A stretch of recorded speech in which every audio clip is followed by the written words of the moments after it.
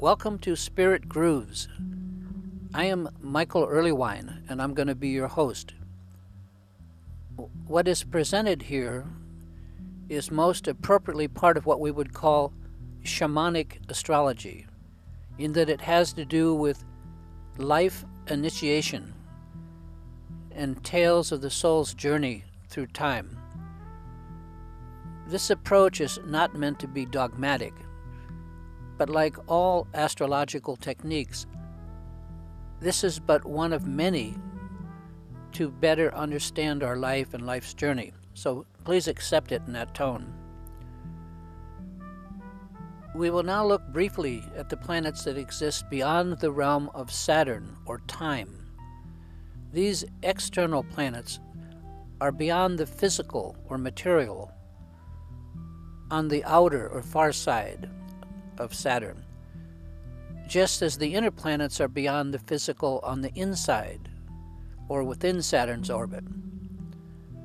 These outer planets are Uranus, Neptune, and Pluto, and the three together have been called the following, which are worth thinking about a bit.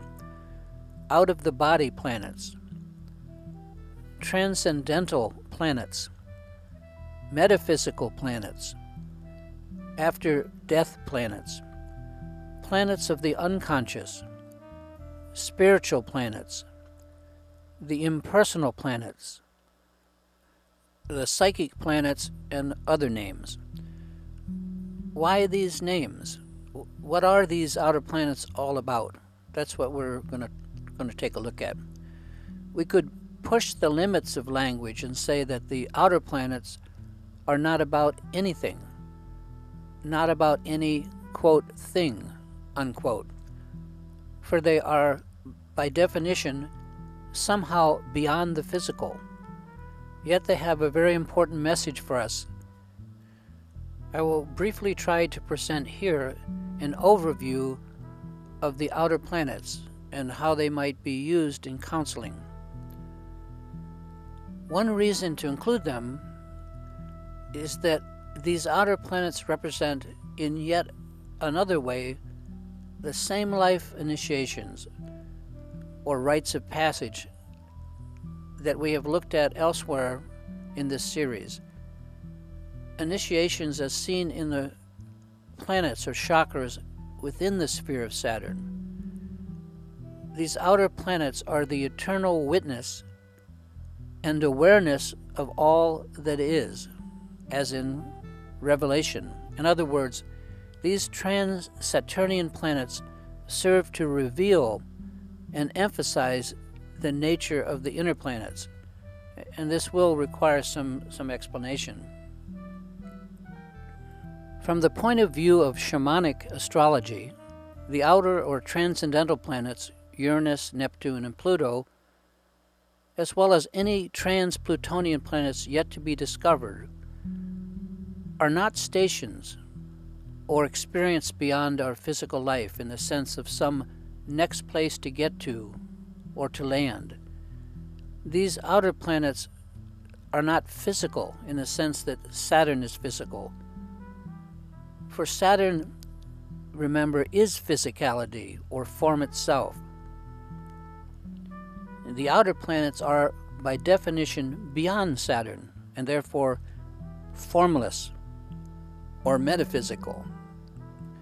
Because these outer planets are beyond form, or Saturn, they are and can only be part of the revelation of the physical, of the internal planets that we've already looked at the planets within and including Saturn.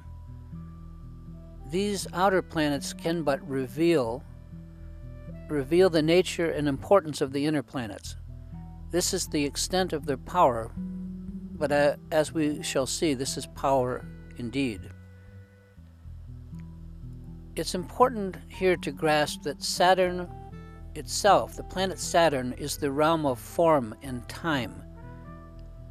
It's the planet of all physicality, similar to the form of our body that contains all the organs.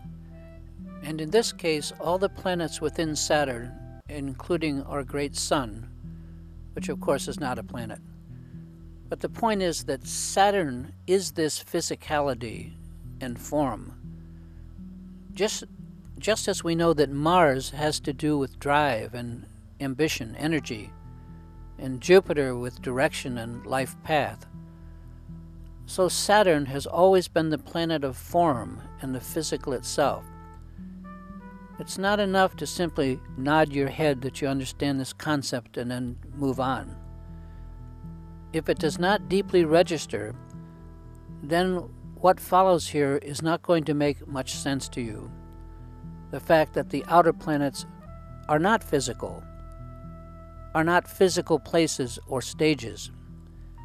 In the context of shamanic astrology, these outer planets are beyond form, beyond the physical. Thus they're called metaphysical. They are the measure of the physical, the sensing of the physical. Think about that. Astrology is just a language. We're not talking about putting a space probe on Pluto, sampling the soil, but instead, here we are using astrology to point to the esoteric meanings of the planets. In this case, the outer planets, Uranus, Neptune, and Pluto. Astrology is only a language that we use to point to something happening in our lives, and not itself much of an end.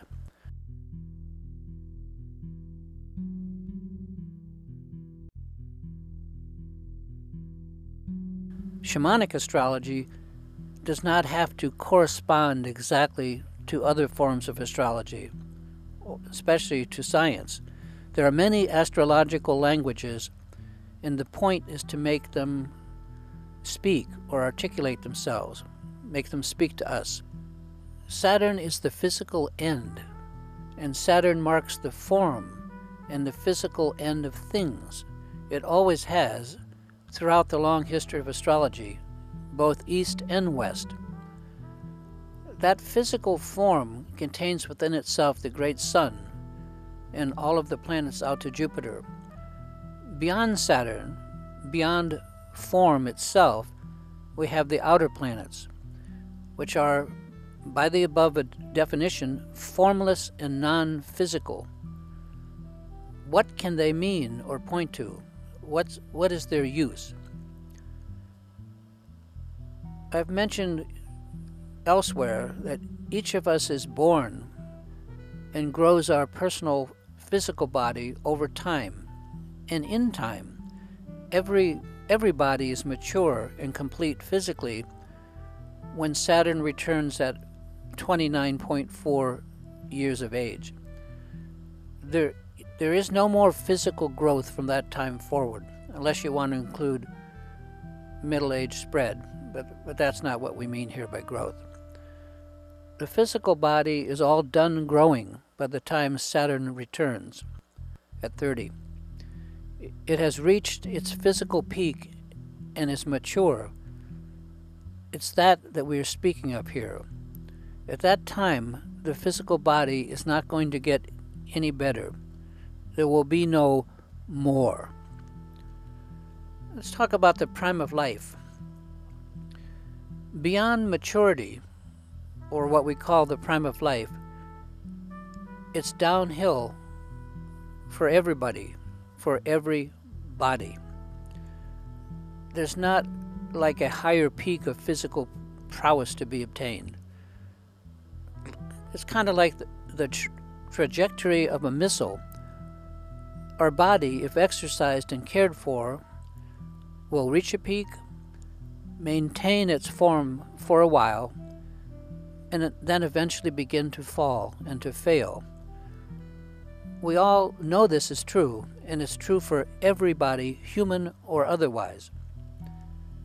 Therefore, the planets beyond Saturn, beyond the physical, will not bring us any more physicality, any more form. If we are looking for more of that, then the outer planets can only testify or prove to us that there is no more increase of form to be expected. By the same definition, we can say that these outer planets can reveal this fact as a natural byproduct of getting to know them, by using them as an oracle. And in this regard, the outer planets are indeed very oracular. Astrology, remember, at heart is an oracle, albeit a complex one. In other words, it speaks to us.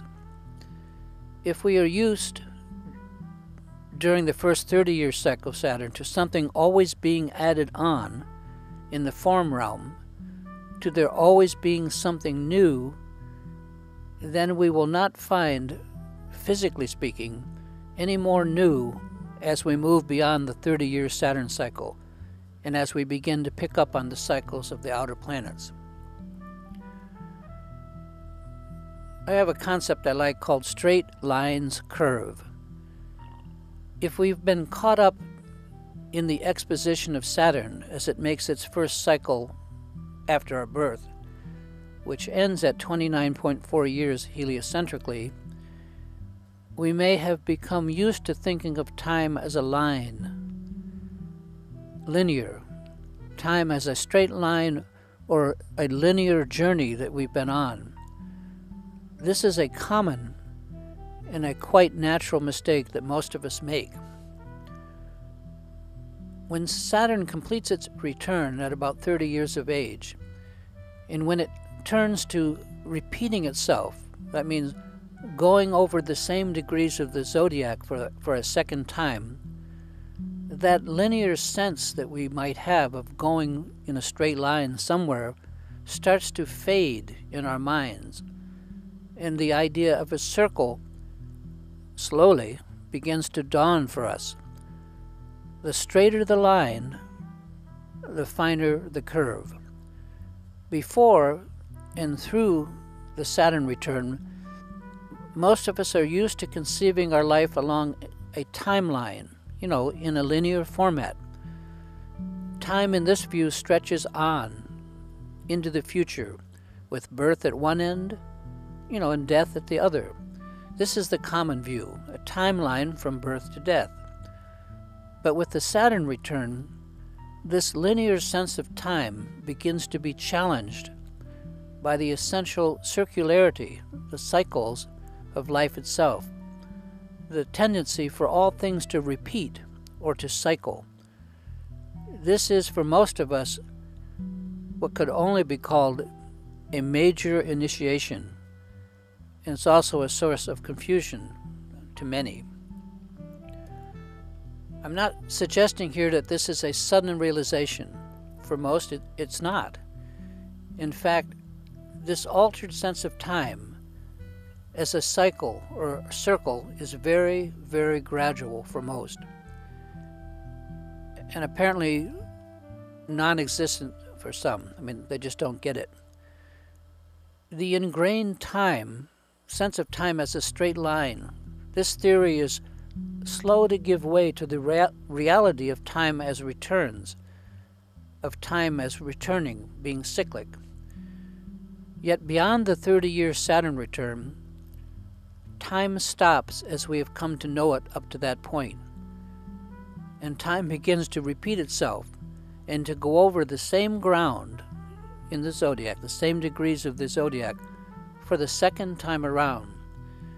This is what we might term a climacteric event, and it's one with far-reaching implications, one that we should study, and actually we should study in a section by itself, but here we will just touch on the main articulation points, and we'll have to go into more detail in another program.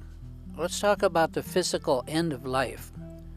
At our Saturn return, at 30 years of age, we as a thing, we as a body are complete, and we, that is our body, is launched beyond time itself for the first time. Time as we've come to know it up to that point literally just stops, and this is a really important point. Let's take a quick review of what this kind of time suggests. Up to when we're 30 years of age, up to this point, throughout our life, Saturn or form has been positing or declaring itself in the zodiac degree by zodiac degree. Over the course of our formative years, the activities of the inner planets, which complete their initial circle or cycle around the Sun, one by one have caught our attention, each in their turn. But after our Jupiter return falls to repeating itself around 12 years of age, that's when we can perhaps just begin to pick up on Saturn's story. And with the second Jupiter return around 24 years of age, this marks a real turning point as far as tuning in to what Saturn has been laying down all this time. We could mark these first 30 years as the track or line of time, as mentioned earlier. This almost unavoidable sense of linearity that we all pick up on as kids. That is, time stretching seemingly endlessly toward the future. But it's a bewildering display that time shows us. So keep in mind that all during our first 30 years, Saturn is developing or positing the physical form, the physical experience that we have up to that point. It's all that we have known, and it is captivating. It would seem that each of us is fascinated, if not entranced, by the seeming endless, often bewildering display of form and new experience that Saturn lays out. As I pointed out, there is a quite natural assumption that this stream of new experience will go on forever, and that this is just the nature of life. Like the proverbial deer in the headlights, we are caught up in the bewildering display of time. When time stops, it's my contention here, in the esoteric sense, that time literally stops as Saturn reaches its first return at 30 years of age and turns to repeating itself and begins going over a section of the zodiac for a second time. And this is not an aha experience for us. Most don't get it all at once, and some never seem to get it at all. Instead, as Saturn falls to repetition in our experience at 30, that sense of something new as always appearing at the present point of our timeline begins to fade. It gradually falls away. There's nothing further physically that's going to be forthcoming. Just like our body's not going to grow anymore. There is no more. You've got it. This is it. And this is where a great silence can set in. For most people, this is not so easy to recognize, but somehow intuited. We feel different. Something has changed, but we don't know what it is just yet. Some part of our deeper consciousness is monitoring all of this, and it senses a gap or change in the experience, but we can't quite put our finger on it. In Western esoteric tradition, this great change, this rite of passage, has been referred to as, quote, entering the silence, end quote, because the great motor of time has been turned off for the first time. The rush and the roar of time that has been with us all our life gradually fades to silence. My esoteric teacher, who was a traveling initiator in a Rosicrucian order, had his own way of explaining this concept, and I'll pass it on to you, since I found it totally helpful myself. He spoke of this whole first Saturn return transition like the launching of a rocket from Earth into outer space. Our time within the Saturn cycle, until we reach its return at roughly 30 years of age, That's the time during which we can work on and build our own personal space capsule. At that time, we're still grounded, so to speak, and we have all the tools and resources we might need to construct as perfect a vehicle as we can manage. However, at the Saturn return, 29.4 years heliocentrically, that vehicle is launched, ready or not, well-built or not so well-built. Literally, there is no more time after that to work on the vehicle. The physical growth, physical development for each of us has reached an end. For better or for worse, our vehicle is finished, our body is done, and it's launched as we enter the space beyond Saturn, beyond time, what we could call here outer space, the space outside what we had been up to that point enclosed within. This is a major initiation. Our journey beyond the realm of time, beyond Saturn, to a very great degree depends on our vehicle, how it was constructed, how well it was made, and so on. Because we are literally floating out there beyond time, floating in the space beyond time, if that phrase makes any sense. If you are older than 30 years of age, you are already out there beyond time.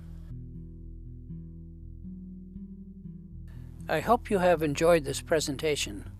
If you would like to read more, I have an ebook called Astrology of the Heart on this same topic, plus many other free ebooks that I've written. Just go to astrologyland.com and look for the book link in the middle of the page. See you next time.